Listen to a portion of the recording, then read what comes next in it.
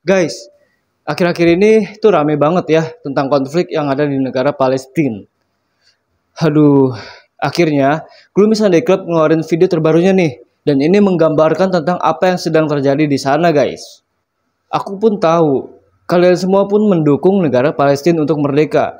Dan jika itu benar, bantu aku untuk share video ini ke semua sosial media. Supaya semua orang tahu apa yang sedang terjadi saat ini di sana.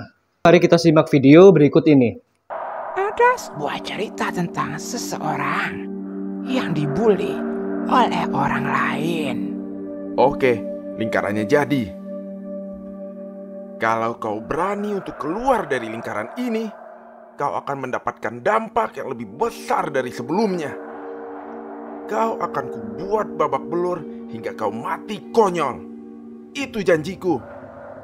Tapi kalau kau tetap di sini, aku hanya menyakitimu seperti biasa, tidak berlebihan.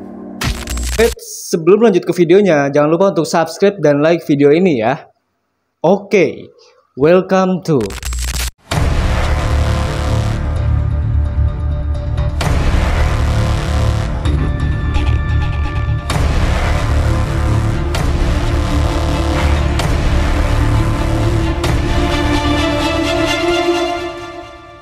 Fun Reaction.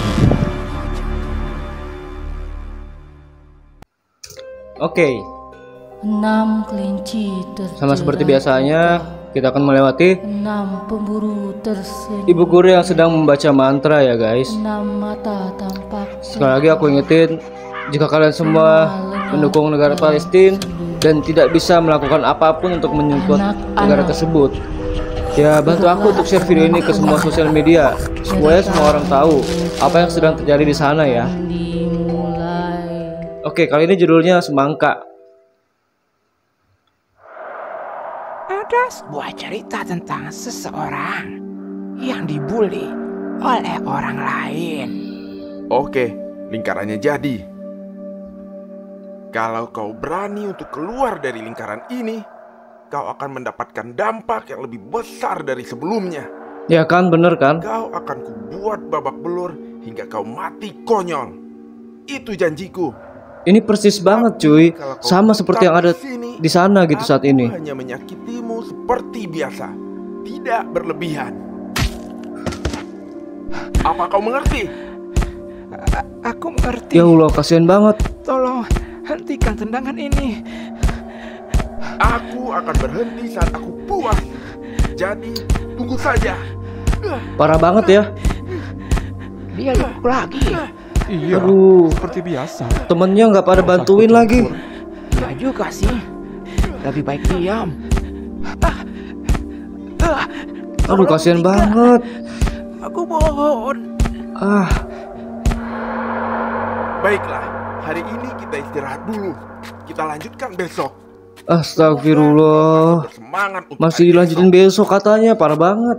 Aku tidak kuat lagi. Aku harus lawan. Nah iya, kau tuh harus lawan, jangan cuma diem aja.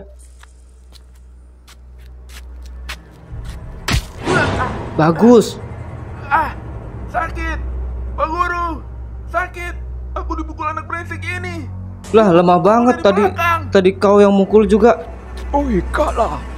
Kenapa kau memukulnya? Dia memukulku duluan, Pak. Dia bully aku. Dia itu anak yang punya sekolah ini. Kau itu harus bisa mengalah. Lah, Kalau kau menyakitinya, sama saja kau cari masalah. lah kok gitu, nggak adil dong. Pak. Dia bukan saja pukul aku, Pak. Kemarin dia curi HP-ku. Seminggu yang lalu dia mengambil uangku dalam tas. Lah kan nggak gitu pak. Tidak, Pak. Aku tidak pernah melakukan hal itu. Itu fitnah. Aku nggak pernah buat salah. Diam kau. Ini tak bisa ditolerir lagi. Ini tindakan kriminal. Kau harus mati. Hah? Harus mati? Semuanya, habisi orang ini. Dasar Aduh. pendosa. Mati kau. Wah parah. Dasar pencuri. Astaga. Macam-macam di sini. Sekolah macam apa itu? Pada akhirnya orang itu hancur tanpa mendapat keadilan. Kasihan banget. selesai. Aduh, gimana? Udah ada gambaran kan dari video ini? Menurut aku sih ya, ini tuh persis banget sama seperti yang sedang terjadi saat ini di Palestina. Aduh, warga-warga Palestina, mulai dari anak kecil, ibu-ibu, orang-orang tersayang terdekat, semua nggak bisa apa-apa. Mereka cuma bisa menunggu ajal yang menanti. Kalau bukan kita, siapa lagi? Saat ini tuh semua negara cuma bisa ngebantu untuk support makanan, support yang bermateri seperti itu. Tapi nggak ada satupun yang berani untuk bantu ngelawan penjajahan di sana. Aku pun sedih guys. Kalau teman-teman tuh perasaannya gimana sih ngelihat keadaan di sana gitu? Pasti kan kita semua bisa ngerasain gitu kan. Ada anak kecil yang disiksa, ada satu keluarga yang tertimbun akibat reruntuhan dari jatuhnya bom Israel itu kan. Tiap hari selalu ada media, selalu ada berita tentang Palestina, tentang kehancuran Palestina di sana. Hamas yang selalu support Palestina untuk merdeka.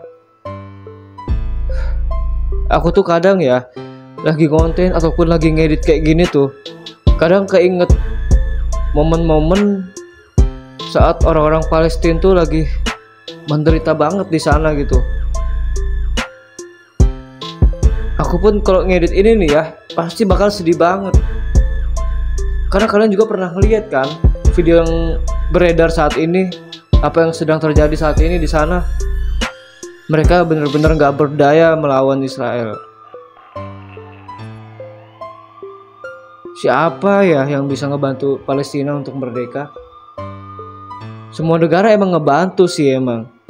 Pada demo besar-besaran dari Indonesia di Monas kemarin, Malaysia, di Amerika pun sama, Korea pun sama. Semua negara sebenarnya menyupport, cuma gak ada yang berani satupun untuk bantu Palestina untuk merdeka. Ya contohnya ikut bergabung melawan Israel gitu. Tapi kalau dilihat dari faktanya sih ya, emang susah buat merdeka.